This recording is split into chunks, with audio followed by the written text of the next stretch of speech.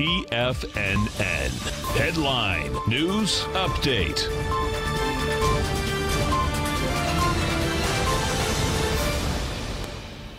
Good afternoon, everybody. I'm Tommy O'Brien, coming to you live from TFNN headquarters in St. Petersburg, Florida, 3 p.m. Eastern Time on Monday, final hour of the trading day, and quite a day it's been. We have the Dow Jones right now, negative 875 points. That's 3.3% for the Dow, trading at 25,609. S&P's negative by 97. That's a solid 3.3% as well, trading at 2836. NASDAQ leading the way off 306 points, trading at 7697, 3.8% for the NASDAQ. And I have a chart on the NASDAQ 100 up here, off 316 points, or a solid 4.09%, trading at 7385.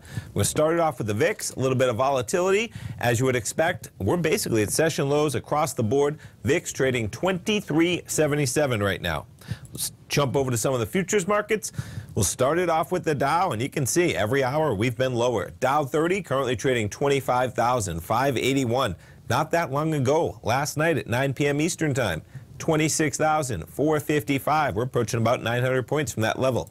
NASDAQ 100, quite a slide as well. We're up there at 7,700. We're now a solid 310 points below that level. Session lows 73.90. S&P is trading at 2832.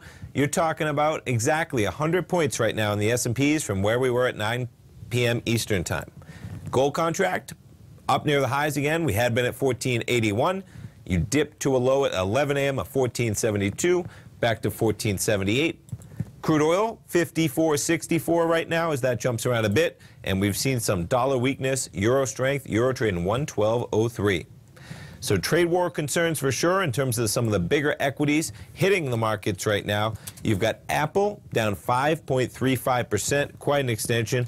Amazon down 3.7%, actually in line with the market pretty much, which is pretty remarkable to say when you have an equity down almost 4% for the day. Some of the chip stocks down pretty dramatic. AMD down 5.6%. You got NVIDIA down 7% now as that continues that decline. And Nike in terms of down 3% as well. So you're going to almost pick any name out of there, and you're going to be negative on the day where we are having the worst performance for 2019. A little bit of an extension of where we were in terms of Thursday and Friday. The Dow now down about 1,600 to 1,700 points from its July high. Pretty remarkable.